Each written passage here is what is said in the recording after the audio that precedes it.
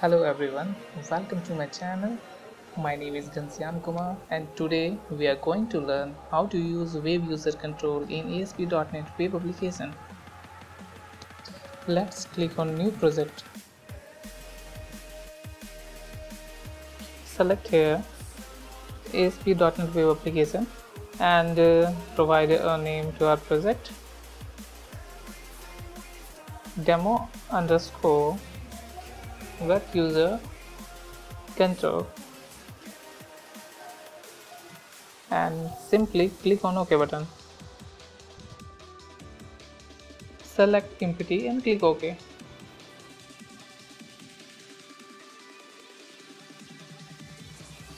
Go to Solution Explorer, right click on our project and select Add and click on New Item.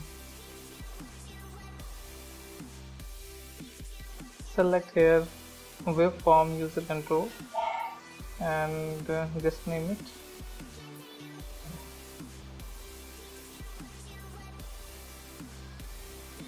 My Control and click on Add button.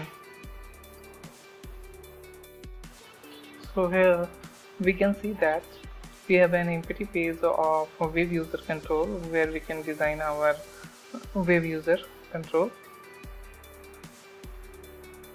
Click on Design and here is the page.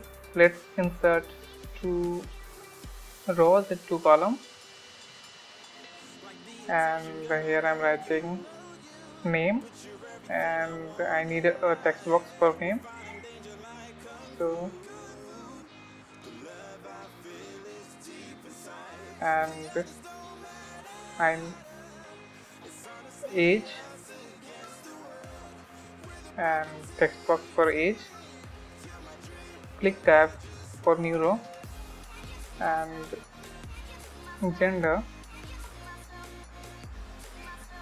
and I need two radio buttons. Double click on radio button, right click on radio button and go to property to name and name it male, and right click on radio button too and go to properties and name it female.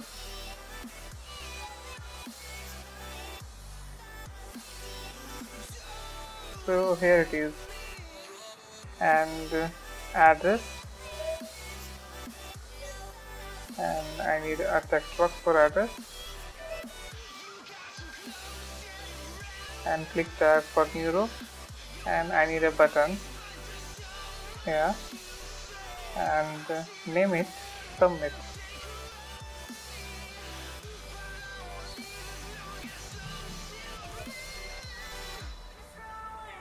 So here is my Web User Control. Here we can see that there is text box, radio button and button. So it consists of several ASP.NET controls. So to use this Web User Control, simply go to Solution Explorer, right click on project and select add and add new item. So here we are adding a web form, name it,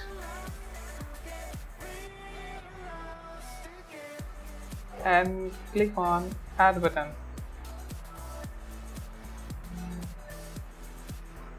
So here is our web page.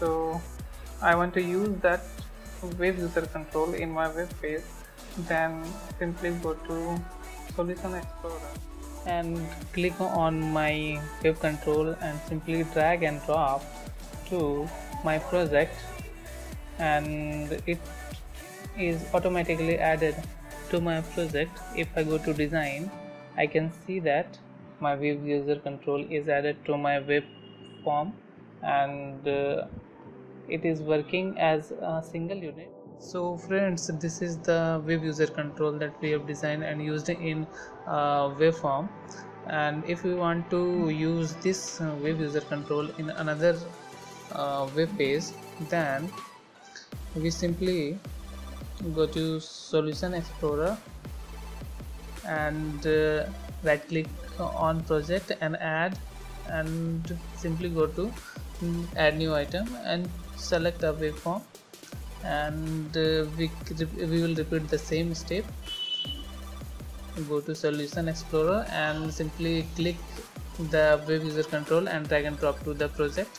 And when we drop the wave user control, a register directive is automatically added to our page.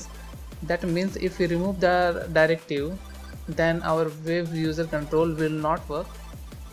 We can see in our new web page that wave user control is added, and if you want to edit the wave user control, then simply click on here and click on edit wave user control, and here we can edit the wave user control. We can delete or add some ASP.NET controls here. So I'm going to add a label here. So a label is added here, and in this wave user control we can see that text box and radio buttons and a new ASP.NET control is added. And if I go to my web page, then I can see here that there is no label present here. The change is not reflected. To reflect the changes, simply delete that and add the user control again, and we can see that the label is added to our waveform. So friends, this is all about working of wave user control in ASP.NET Web application. I hope you like the video. One thing I want to say to you all is, I want to thank my friend Vicky for encouraging me to use my own voice to describe the video, and I want to thank you all guys for watching this video. Please like, share and subscribe for more videos.